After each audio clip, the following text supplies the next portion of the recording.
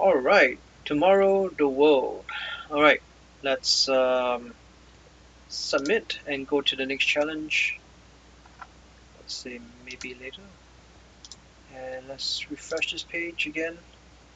Now we are working on this challenge. Use HTML5 to require a field. We did look at this before. I'm not sure if we search require.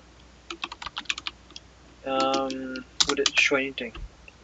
Requires a pseudonym, pseudo class. So let me put in input require. So here we have input type password. Common attributes: pattern, placeholder, read only, required, size, as well as autocomplete, input mode, max length, min length. So maximum length, minimum length. Okay, cool. Alright, let's go back to this and let's read what they have here. Use HTML5 to require a field. Notice you can require specific form fields so that your users will not be able to submit a form until he or she has filled them out. For example, if you want to make a text field input required, you can just add the following attribute required inside or within your input element, such as this, for example, which is what we're going to do. We're going to say after placeholder, we're going to say required.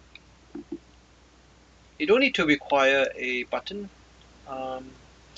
because basically if you don't click on the button, if you don't click on the submit button, it will not be submitted. So that is automatically required. What happens is you want to make it so that people need to enter a URL here.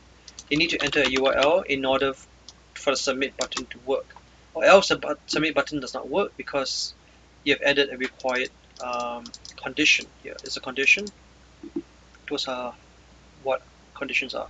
So make sure your text input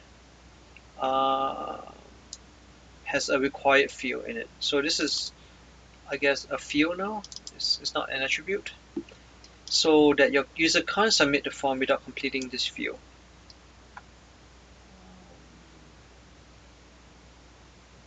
Okay, so what I mean is making sure that input is now a field, right? That means you need to enter data here. You need to enter text in order for this to work. So now try to submit the form without inputting any text. See how your HTML form notifies you that the field is required. Okay, let's click on this submit. Actually, let's remove the text first. Click submit. It says please fill out this field.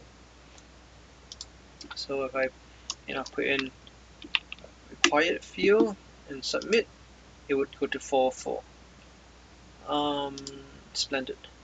Okay, so what are we looking for here? The test is looking for your text input element should have the required attribute. So this is an attribute, and basically what is the input field is basically an input field, and place a placeholder that says cat photo URL and is required, and so you can't click submit without it.